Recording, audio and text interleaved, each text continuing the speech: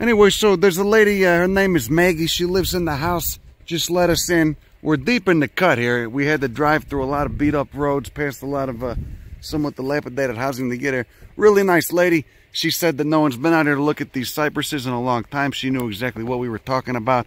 And yeah, she let us in, said just don't trash the place, be respectful. And this main wash is where some of the first ones, the first cypresses, I guess, were spotted. I think Reed Moran found this one, and I know Jeff Bisbee, Frank Callahan, a couple other people have been here in the last 20 years, and they were the ones that kind of never made it all the way up the mesa, but found the few trees that look like junipers, but they're much more blue, growing on this arroyo. Anyway, so if you were to look at a topographic map, you'd see this little, basically this is just a dead end, not a dead end, it's basically a little nook, surrounded on 3/4 of its sides by these mesas, and then there's this drainage that basically drains that way to the west, to the southwest. And right there you can see there's pines in there, but there's some cypresses too. And it looks like there was a forest fire up there and some of the cypresses burned, but the main population is right up on top of that mesa up there. Remember this tree from last time I was here. So here's a Cupressus revealiana, Hesperocyparis revealiana. They basically, the seeds transported via water in the arroyos. You could see also the rock is this strange reddish, I mean, it almost looked, I thought it was some sort of granite, but the phenocryst in it looked pretty small. So it's a weird, makes for a weird soil type. It's very bright red, very different from the rest of the stuff that we've been seeing in the Sierra Juárez further to the south.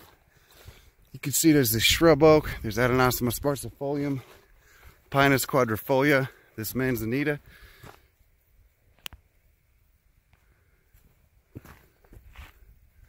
Jojoba, yucca, etc.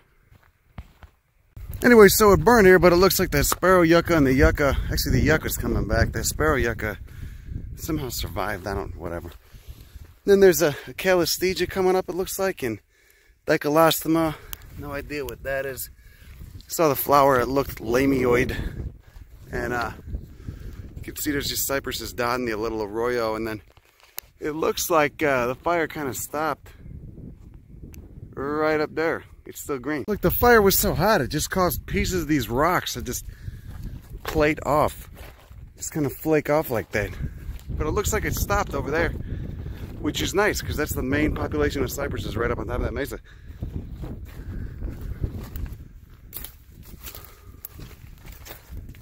Yeah, we're trying to beat a rainstorm. Hopefully not get dumped on too bad, because it's coming.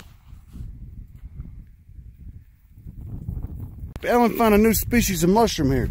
Tell me about what you find. It's in Copernopsis.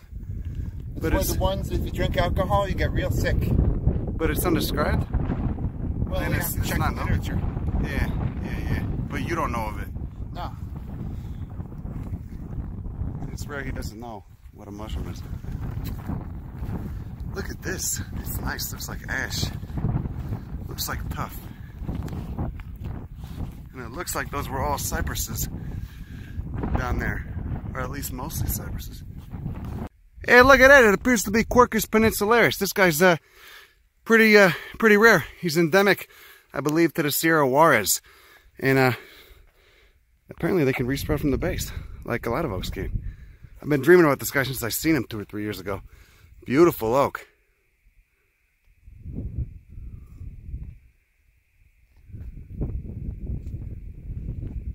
You gotta beat the rain, gotta beat the rain, gotta beat the... Oh, look at it. I'm gonna get soaked. I got a plastic bag. It's fine. Ooh, nice serragonum too. This is all Quercus peninsularis, it looks like. And then one other species, that kind of blue holly-leaved oak. So it burned, but they're all coming back. Just hope they keep getting enough precipitation in the winter. Anyway, so you can see this soil, it's all this red extrusive igneous rock. No phenocryst. It kind of turns to clay when it's wet, but look at this weird Dudleya. Strange no Dudleya. Look at those red margins on those leaves. So a lot of stuff burned, but a lot of stuff is coming back. All the oaks are coming back. 2 or 3 different species here. And up here it didn't seem to burn too bad. Nice Nolina. I gotta stop saying nice. Do I say nice too much? I think I do. It's gonna be covered in charcoal scars.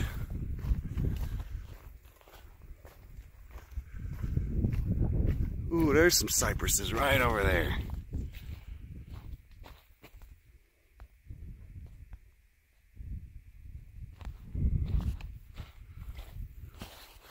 Woo, this creek is running.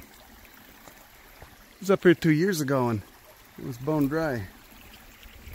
But again, that was November. Looks good. The cypresses look good. Small, but what a weird landscape. This whole mesa is just this red extrusive igneous rock. Wish there were better geologic maps in Mexico. I'm dying to find out what's going on with this geology. Anyway, here's an old cypress. I wonder when that burned. And then, of course, here's all the little ones that came up beneath it. And, of course, you're only finding them along the creeks because water is the only thing that disperses the seed once the cones open. And the cones open after a fire, of course. Who knows when this one happened? Maybe 20, 30 years ago? The one that these guys germinated from?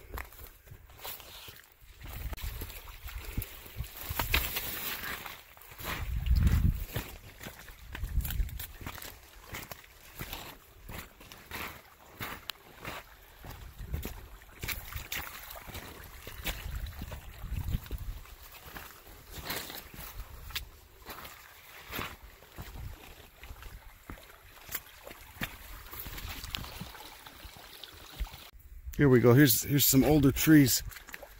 Look at that bark. So beautiful. Forbesii, Stevensonii, Guadalupensis, and Revealiana all got this beautiful bark. Oh yeah, Glabra too. And Arizonica, the one that gets planted out all the time. This tacky horticultural suburban landscaping. Actually, I guess the cypress isn't that bad. You know, if you're gonna go for obnoxious. Alan, here's a mushroom. Yeah, it seems to be a polypore of some sort. Anyway, here we go. Here's some of the older trees. Create such a nice canopy. Very light.